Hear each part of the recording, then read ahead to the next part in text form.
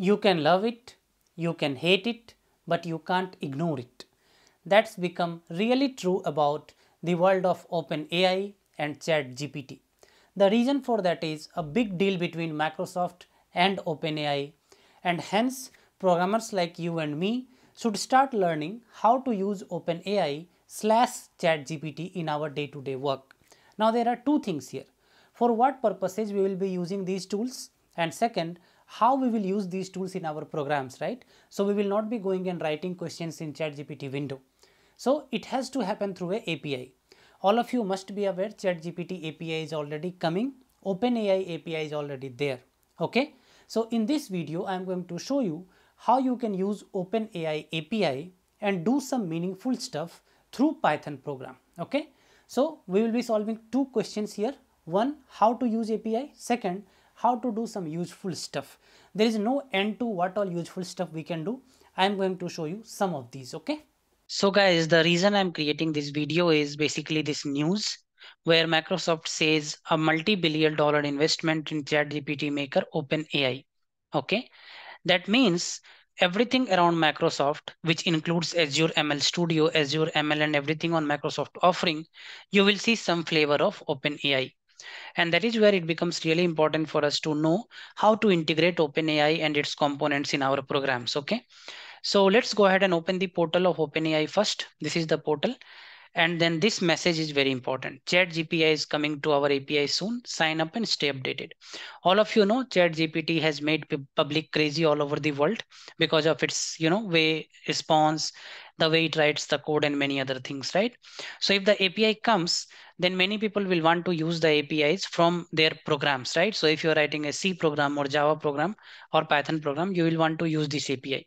That is what I'm going to show you in today's video. Before that, how to generate this API key. So that is very important part, how to generate this API key. So once you log into ChatGPT, it says create an account, sign up to stay updated. If you don't have an OpenAI account, go ahead and create this account. Okay. Once you create this account free of cost, then you will able to see something like here. If you see right on the right hand side top, you can come and say click here and view API keys. Okay. And here you will have one API key. For example, this is my API key. This API key, I can copy this. Okay. I can copy this and use this. So this API key, you will have your own API key. Now I'm going to show you in Python how you can use it. But before that, what are the models in ChatGPT that we are going to use? Okay. Sorry, in OpenAI. As of now, we are using OpenAI key. Okay. So in OpenAI, there are different types of GPT models. So if you can see, our GPT models can understand, generate natural language. So the model which we are going to use is this one. Okay. Text DaVinci 003. Most capable GPT-3 model, can do any task other models can do, often with higher quality. Okay, so we will see what all tasks it can do and how it can help in your programs. Now there was a previous version for this 002. What is the difference? I have opened here. So difference between 02 and 03. So 03 is basically on top of previous model. So it's kind of an advanced version of 02, you can say. Okay. Now let's go ahead in Python and try to see how to use these things. So you will need two packages. OpenAI package you will need. Cat Boost I'm using later, so I'm installing Cat Boost also. If you don't have, install OpenAI package, and whatever ML algorithm you want to use, you can use it. Okay. And what I'm going to do is I'm going to store the data in a variable. So I'm importing package OpenAI, and then this OpenAI.api key is the place where I'm going to store my API key. If you remember the API key that we extracted from the portal, okay, that API key we are going to store here. So I already have run this one, so I'm not rerunning it, and I'm keeping it blank knowingly because I don't want to display my key publicly. Okay, so you can just, for example, this is your key. So you can come here and just write your key. Okay, and this variable you can use however you want. Fine. Moving ahead, guys, you can see here I am writing a statement here, OpenAI.completion.create. So I'm using the completion feature and I'm saying create. Which engine I'm using? As I told you, text DaVinci 003. And this is my message. Okay, so my message is, what is the sklearn library? That is what I want to ask. Okay, and if I run this, then it will give me a complete let me run this and then I will show you. In that completion, it will give me a structured response. From that structured response, I am just taking out the text part. Okay. So if you see here, I will just say completion and you will see a structured response like this. Okay. In this structured response, I'm just bothered about this part. Okay. So hence I'm saying, give me the zeroth in the list, zeroth element in the dictionary, and then the text part. That is what I'm saying here. Zeroth element and then the text part. So once I do that, it gives me scikit-learn is a Python library for machine learning and blah, blah, blah, whatever scikit-learn does. Okay. Now let's go ahead and run something really meaningful so that it becomes easy for you to include that in your program. Okay. So here I'm saying, what are some pandas use cases? Suppose you are not aware of how to use pandas.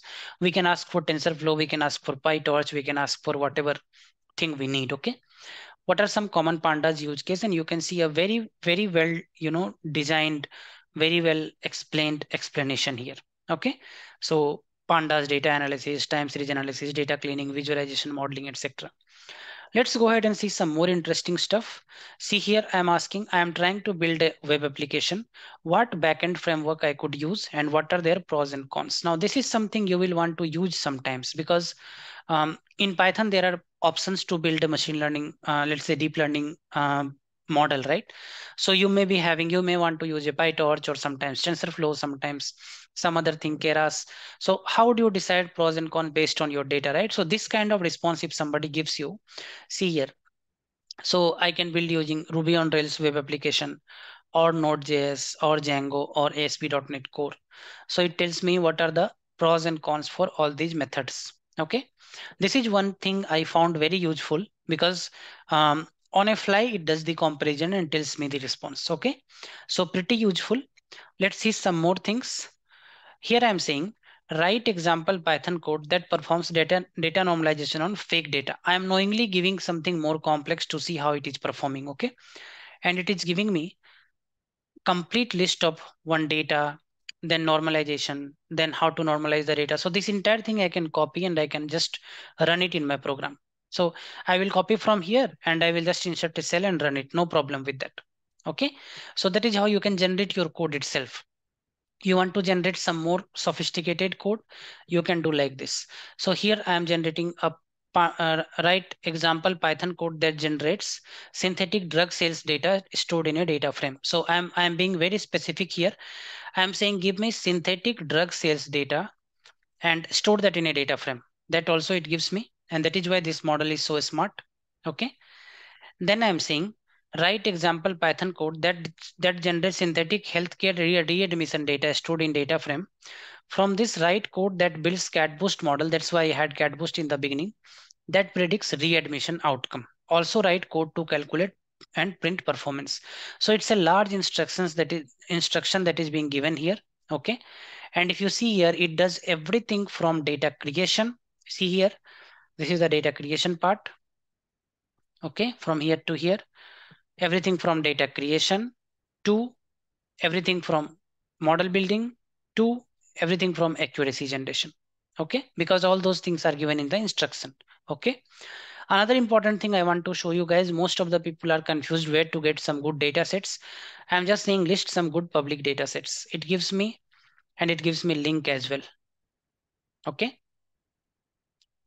After that, I'm asking list some good data set with some license. I'm saying Apache 2.0 license. Okay. That also it gives me with Apache 2.0 license. Suppose you want some filter or some specific type of license, etc. That it can give you. Okay. And here, last but not the least, what are some good interview questions related to transformer models? So it gives me 10 interview questions related to transformer models. Okay. So you can search topic by topic and you can get the answer of these questions also. So if you spend like 2 hours on this, you can maybe go through, let's say 100 of interview questions on one shot, right? No need to search on different portals, etc. So I just tried to show you how to get some data sources, how to get some interview questions, how to do some basic model building, how to prepare some basic data, some basic functionalities like normalization, etc. And how to take the decision which model to use, which model not to use, how to see which package does what. So these are some of the things we can do directly in Python. No need to go to tomorrow when ChatGPT API comes, right? No need to go to portal and type the question. We can do in Python. We can take the code, take it and run it. Okay. So you and me should be aware of how to use the API from OpenAPI and ChatGPT, because tomorrow there is a big possibility you and me may be using it in our program. Okay. So I hope you like the video, guys. Please give me a thumbs up if so. Subscribe to the channel if you have not done yet. See you all in the next video. Wherever you are, stay safe and take care.